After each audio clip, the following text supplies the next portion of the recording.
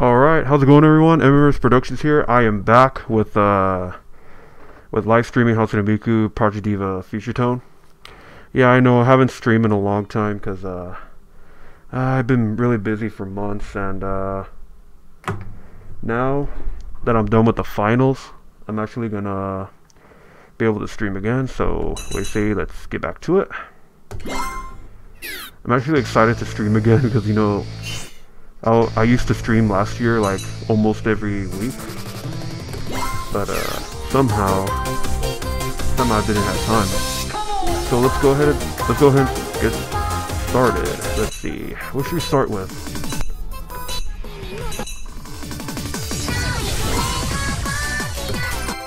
Alright, let's get started with this song.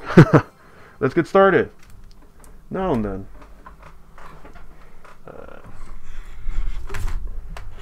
Where is it at? There it goes.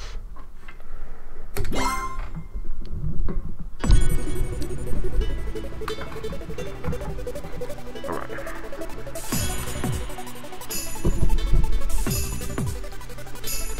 Hope I don't forget how to play this.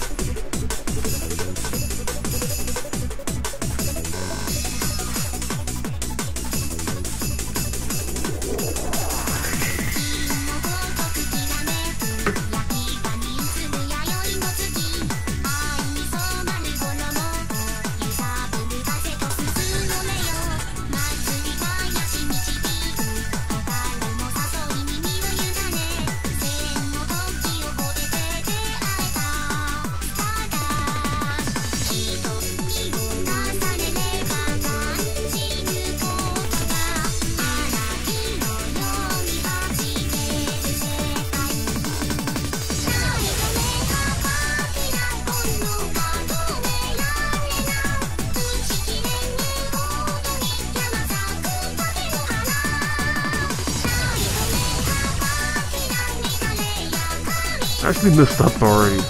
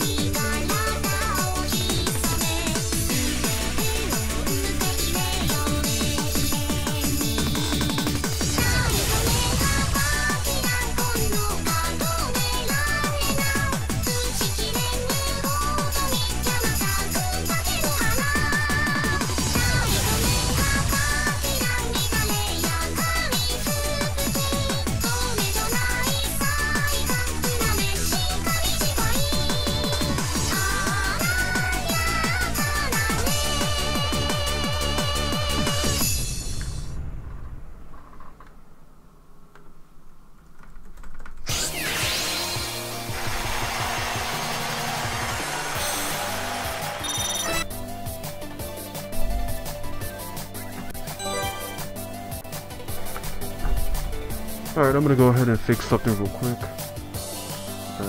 Where is that?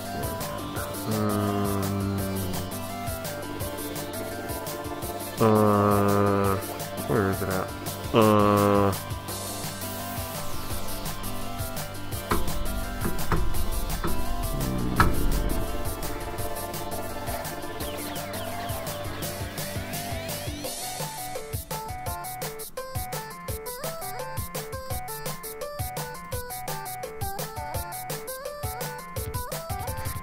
Alright, got it.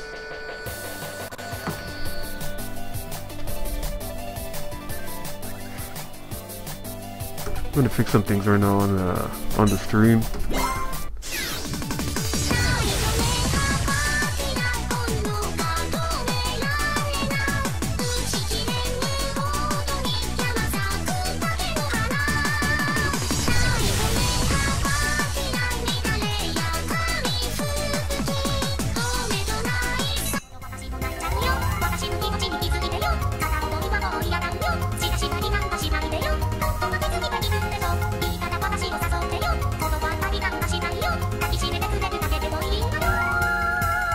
Something's not right here.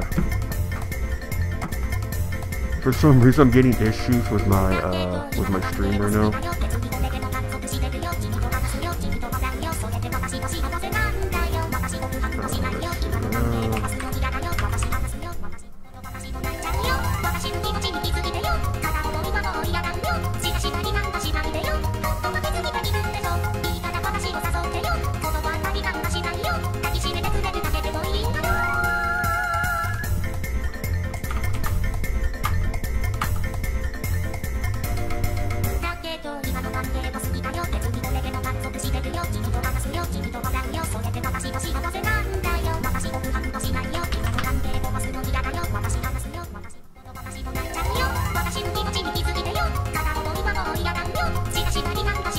Alright, that should work.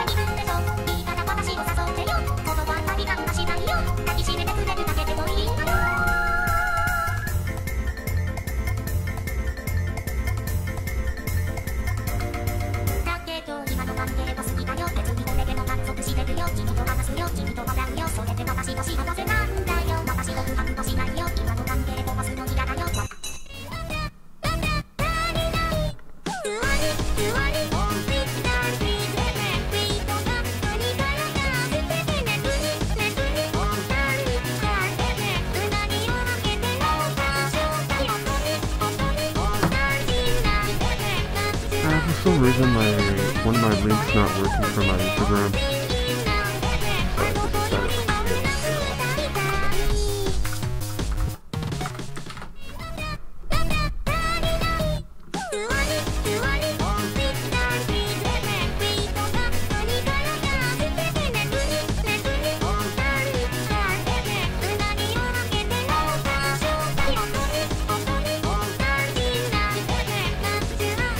Sorry for the wait.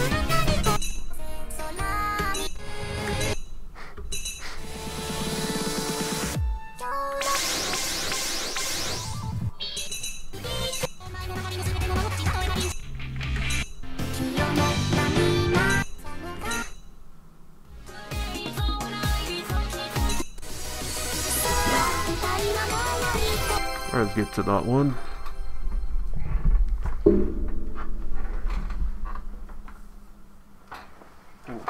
Something's not right here. Alright.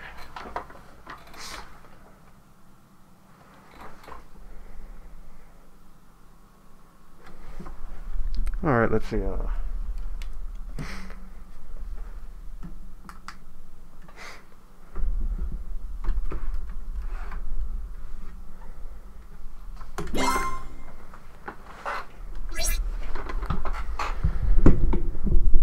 Okay. Alright, sorry for the wait. Something happened. Alright. It's back to the game.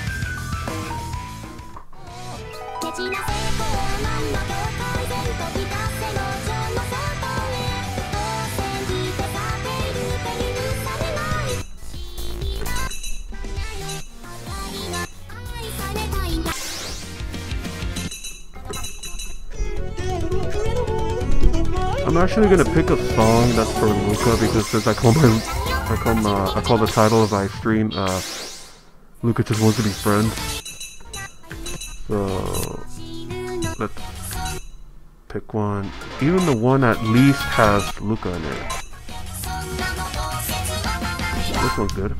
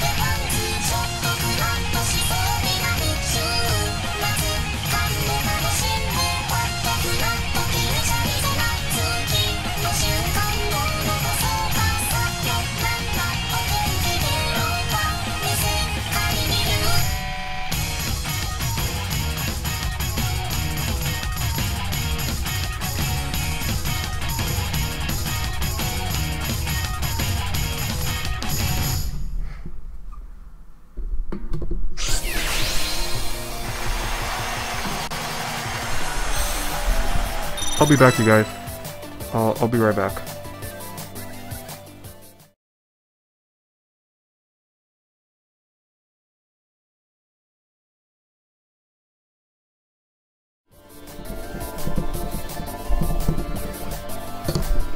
Alright. Alright, I'm back. Sorry for the wait. Had something going on. I've been getting a lot of things going on right now. I don't know what's going on. Especially when I'm streaming, something goes on. Alright, so let's get back to it. I know which song we're gonna play today. This one. But first, I'm gonna change something.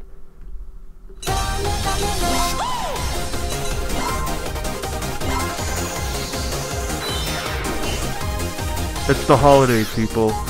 Well, almost. It's December 19th right now. Yeah, today's December 19th. It's almost Christmas. 6 more days till Christmas.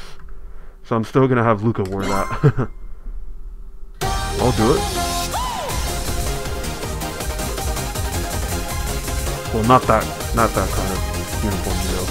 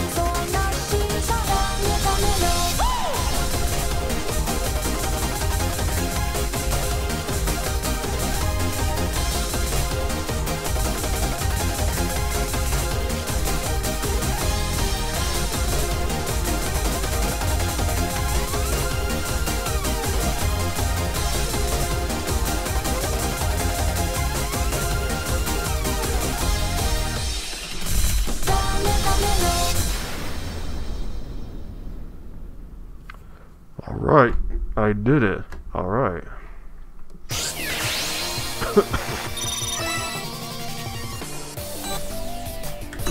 Alright, let's go.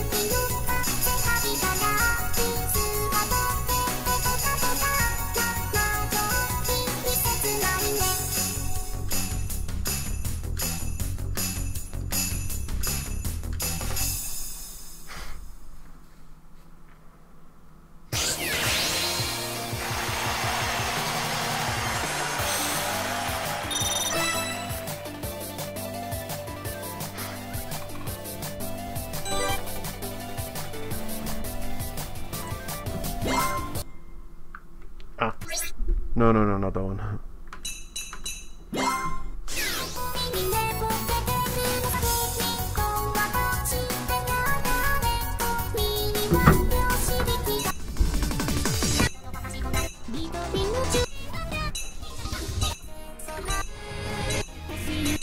Well, I'm not playing this song until the end of the stream. I always do that.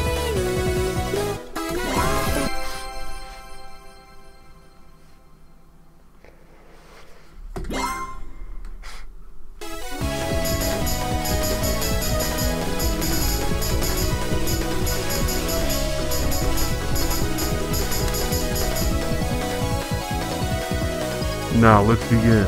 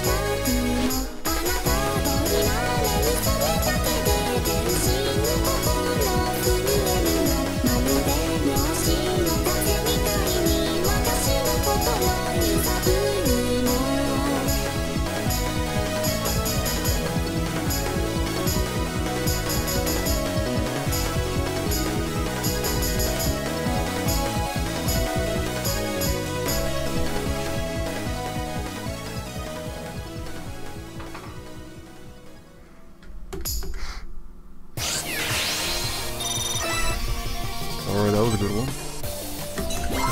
Let's play another Luka song.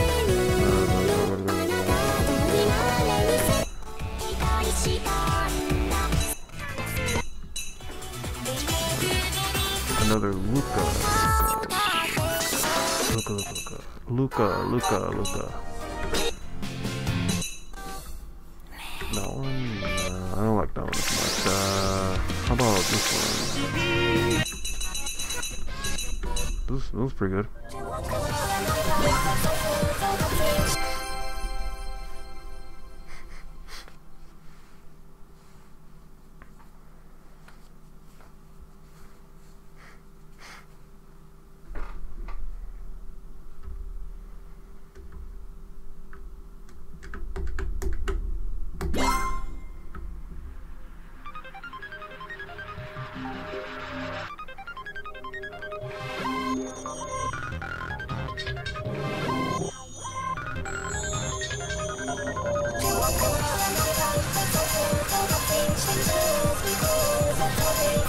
I messed up. Messed up. My finger slipped. Alright, let's do this.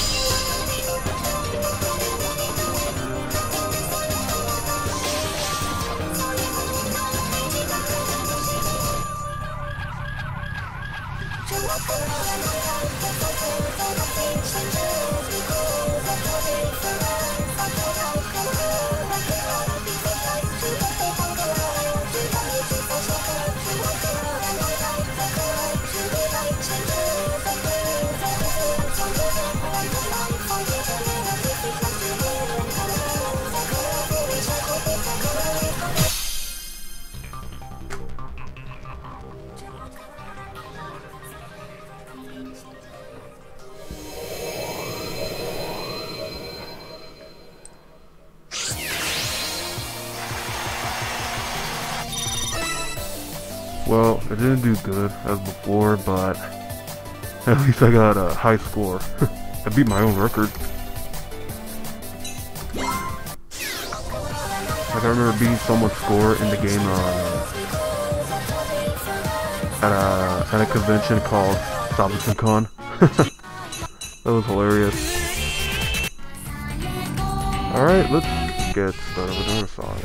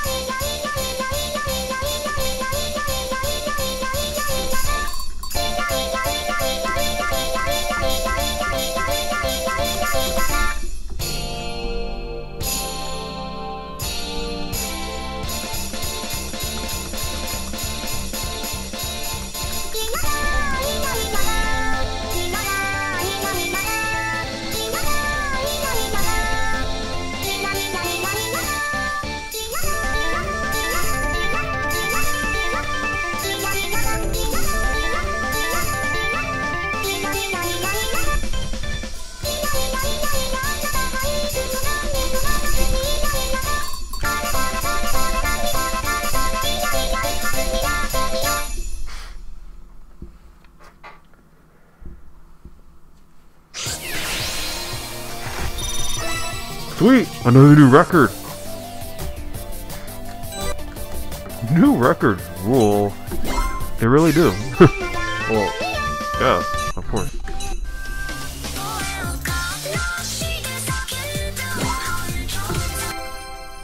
Dedicated to the title of this stream called Luka just wants to be friends. So let's get started. Go. Alright. And I did terrible. Let's do this again.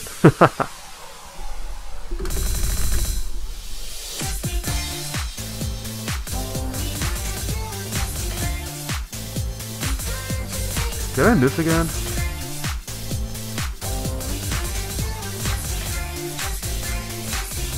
I don't think so.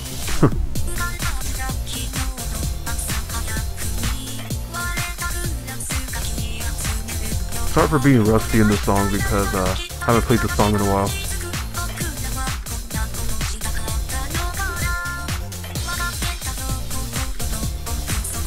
Okay, I think I'm starting to get used to it, so let's retry it one more time. Alright? I promise you, one more time. Let's do this.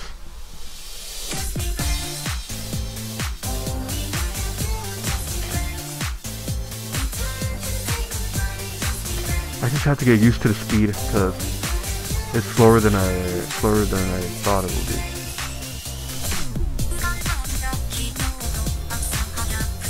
For some reason, I'm like used to the fast ones. Alright, maybe I should shut up. I should. That if you guys want to hear the song.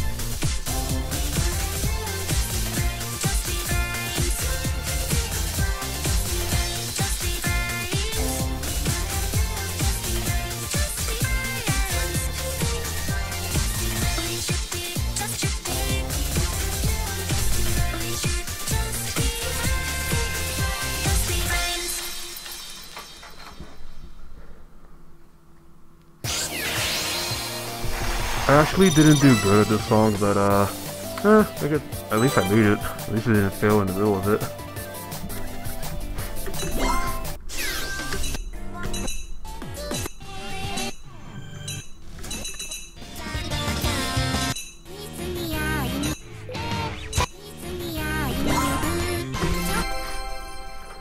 Alright, let's play this one next.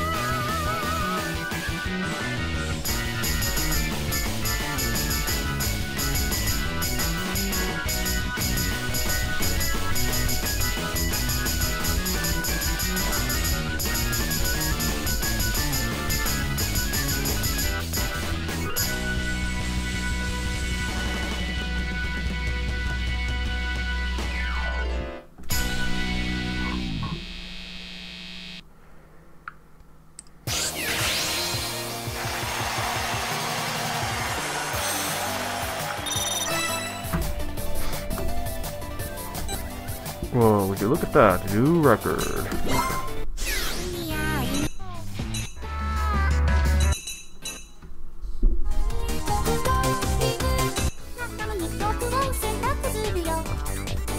Actually, sorry guys, I'm gonna play 2 more songs, and after that, after I play those 2 songs, I'm gonna exit the stream, because I'm actually getting tired. I'm gonna call it a night after this.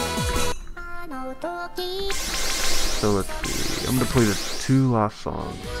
Which one to play.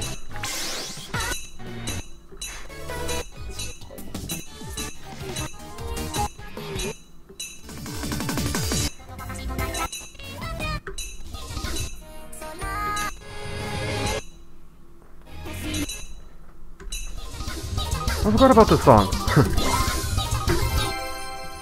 It has Luka in it, so that still counts for the title that's on my stream. It still counts, because you know she's in there, and you're looking at her right now. So let's get started.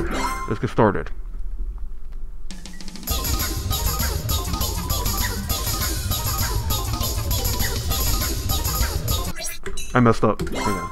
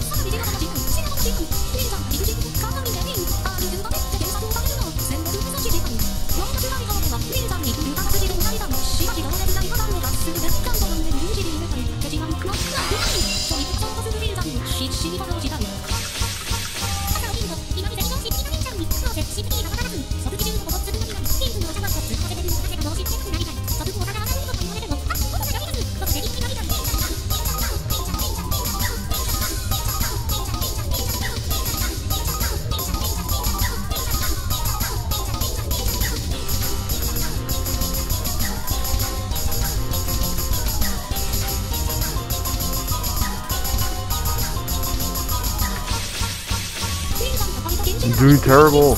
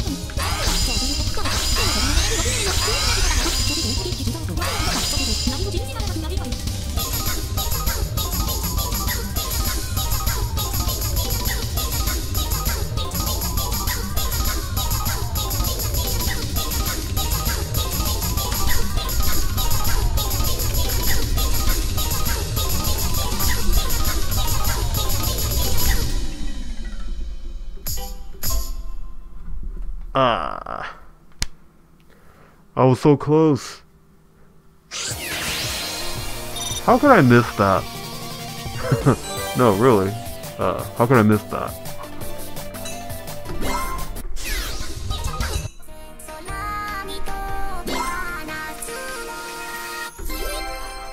Alright, last song. Well, I believe some of you already know that I play the song Tell Your World. I always play the song as the very last one for any streams that I do for this game. Oh, actually, I'm going to tell you guys something. As a matter of fact, after this song, I won't end it yet. I'm going to show you guys another rhythm game, because since I'm a big fan of rhythm games, there's another one I'd like to show you guys. It's called Voez. I don't know if you guys heard of it. It's V-O-E-Z. Supposedly pronounced as voice or anything like that. Yeah, voice. So it's a fun game, and I'm thinking about streaming that someday. And there's some other rhythm games I want to stream next, but I'm gonna get used to them first.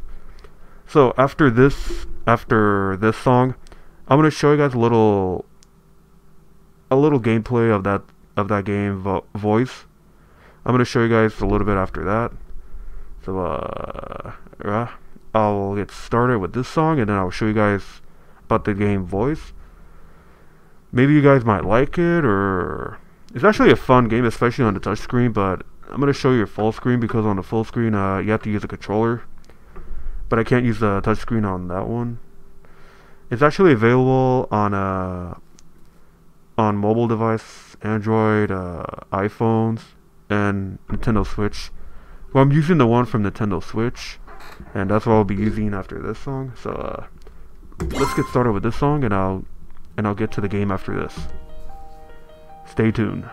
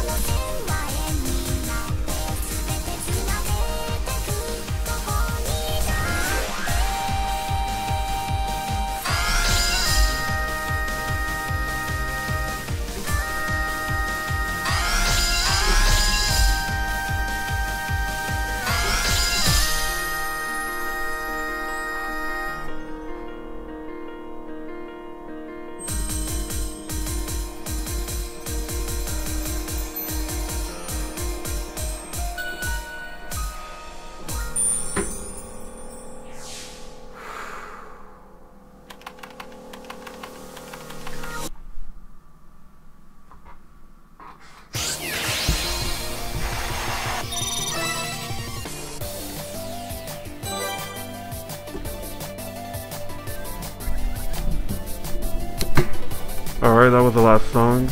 And alright, I'm gonna go ahead and switch to the other rhythm game like I promised. I'm gonna show you a little quick gameplay or a quick sneak peek on the other game that I'll be streaming next someday.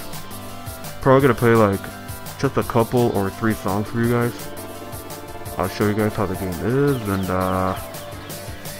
maybe you guys will like it. So I'm gonna go ahead and switch to the game. I'll be back in a few minutes, guys. I'm gonna switch to the game. Just sit tight, and I'll be there.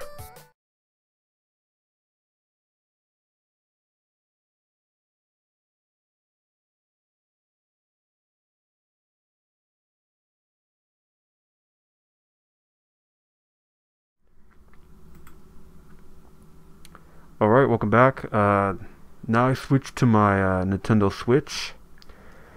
So I'm gonna be playing this game, Voez. That's the game I'm gonna be telling you guys about. I'm gonna be streaming that next. Okay, so this is one of my favorite rhythm games. I enjoy playing that sometimes. Well, mostly. That's what I meant. So I'm gonna be using controllers because it's usually fun with yeah, like I'm showing right now, touchscreen or controllers, which I'm using right now. I'm using controllers.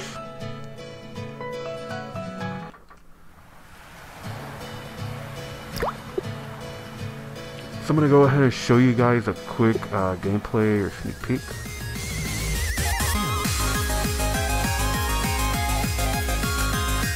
It has like hundreds of music. I actually enjoy the Nintendo Switch version because there's some games that... No, not games, I'm sorry. There's some songs that are exclusive to Nintendo Switch.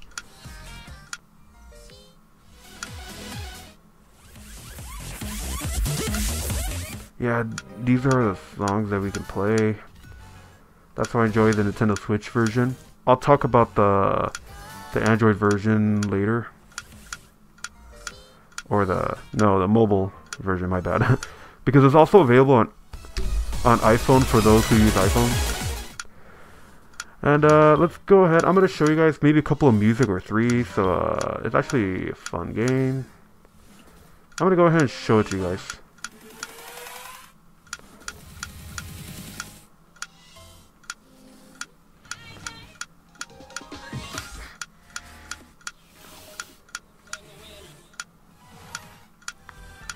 Where's that song at?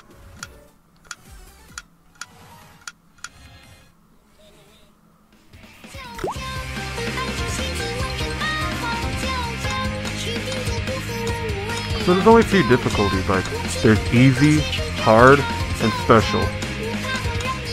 So far I can play the hard level. I can't do special yet. Maybe someday I'll make maybe just a video, but not live stream, a video of me playing this game but on a touch screen.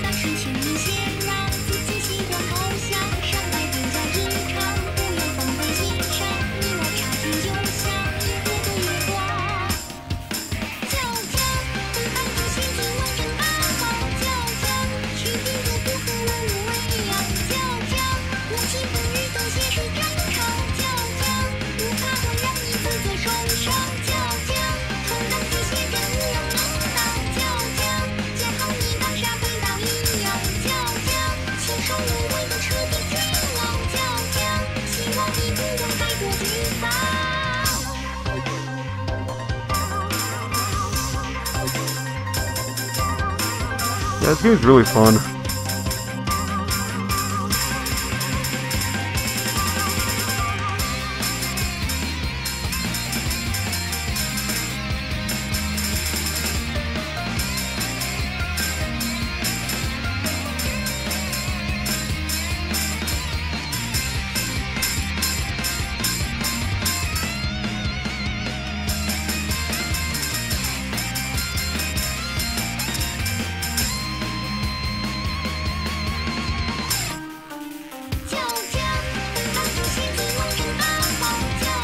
I always miss those two buttons. I always miss them.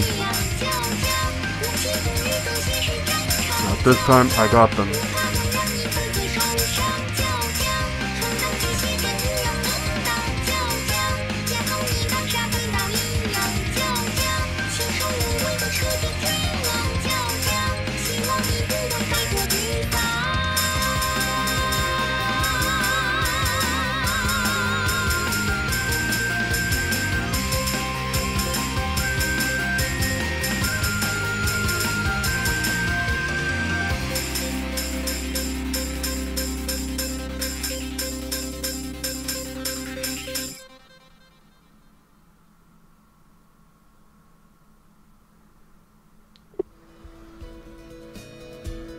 Well, that's a good one.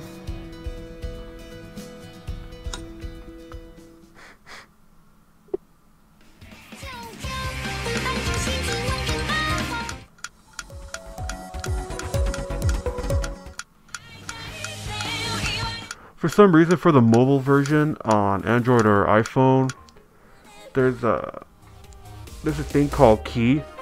You need to like buy them in order to unlock mini music that you see around here. But however, on the Nintendo Switch, just pay $25 and you get all of them. That's why I appreciate the Nintendo Switch version. Well, like I said earlier, there are few songs that they're exclusive to Nintendo Switch, so you won't be able to play them on the mobile device.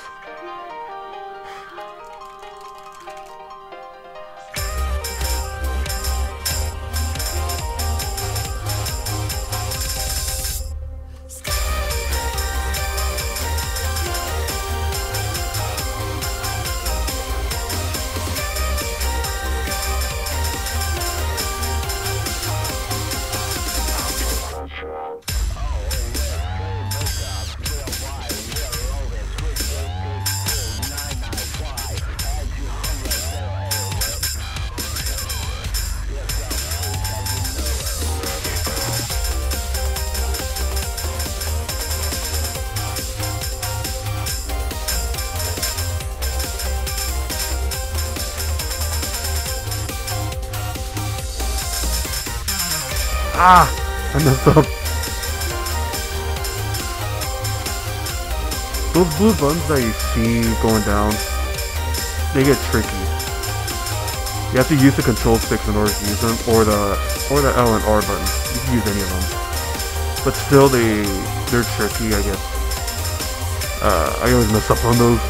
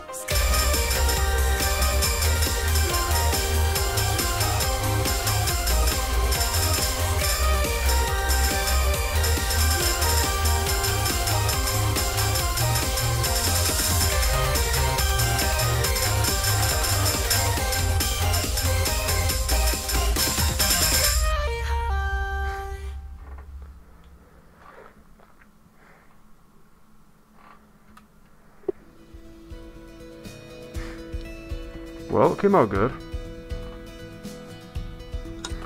Alright guys, just one more song. And that'll be it. I'm actually getting tired.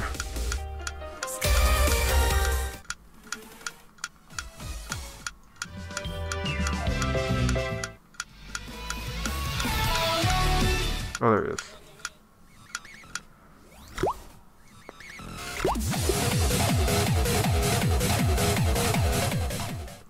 I'll be looking forward to stream this game more often.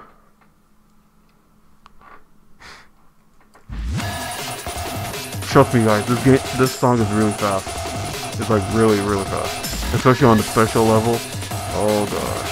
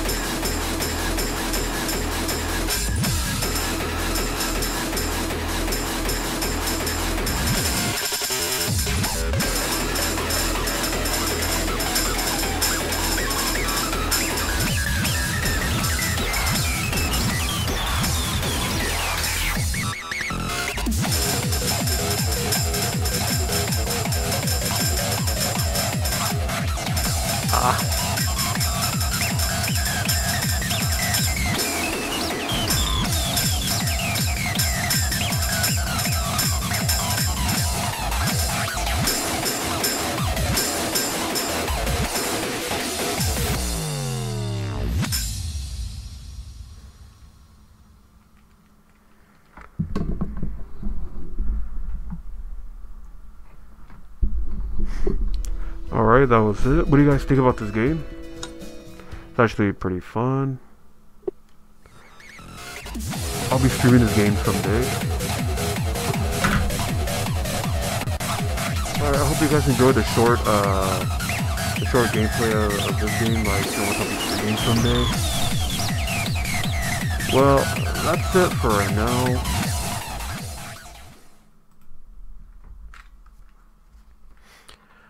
Alright, thank you for watching. I hope you guys enjoyed the stream. And I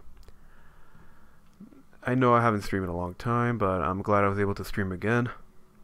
So you guys go ahead and read the description whenever you get a chance. That way I don't need to explain the whole thing. I'm actually tired right now, and I'm gonna call it a night. And I hope you guys enjoy this stream, and I'll be looking forward to stream more. You can go ahead and visit my website, MRamirezProductions.com, and that way I will post more blogs and more updates on my channel. Check out my live stream page if you like, or whenever you get a chance, because I usually post my live stream schedule. And I hope to see you guys in the next stream, and I'll see you guys later. I'll see you guys in the next stream, probably next day, or actually the next day for me, because I'm going to stream another game. I'll see you guys in the next stream, and I'll hope you guys have a great night or great day, whatever. Depends where you live at. Alright, so see you guys later.